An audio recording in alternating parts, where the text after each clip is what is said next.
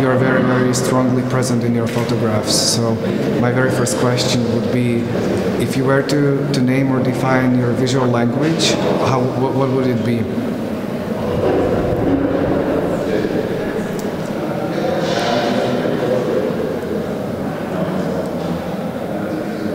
I have no idea.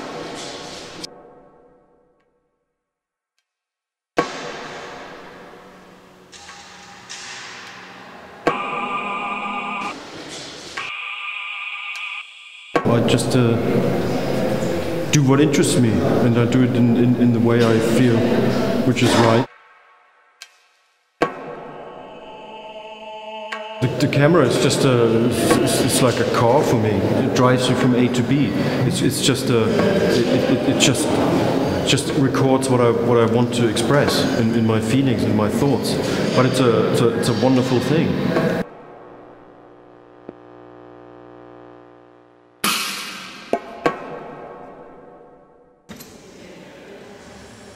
I thought it is a big risk because it could not function at all if they don't really relate their work to each other, as they did in the end.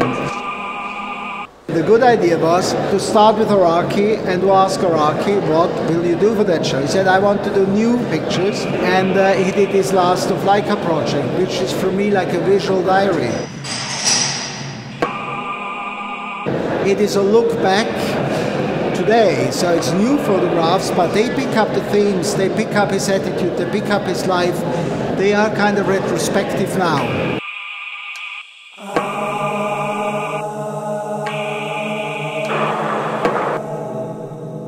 So the question was, how would Juergen react? And he created a kind of kaleidoscope from different images in one image. For me, it's a kind of meta-photography reflecting his photographs of the past by a new perspective, by a new photograph. I think what they have really in common is that they have a quite straight approach to reality and quite direct and intense.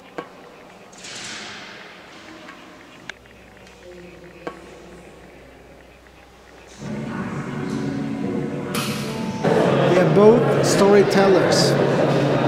They have something very narrative in the photography, and they relate to kind of border in between private and public, in between intimacy and exhibitionism.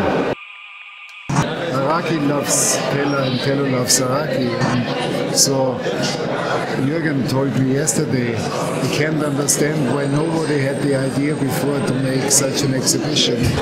When there was this idea, it already seemed to be a very interesting and challenging concept, and now when you see this exhibition here, it figures out that it really works so well. It was not just a good idea, it was almost necessary to do this show.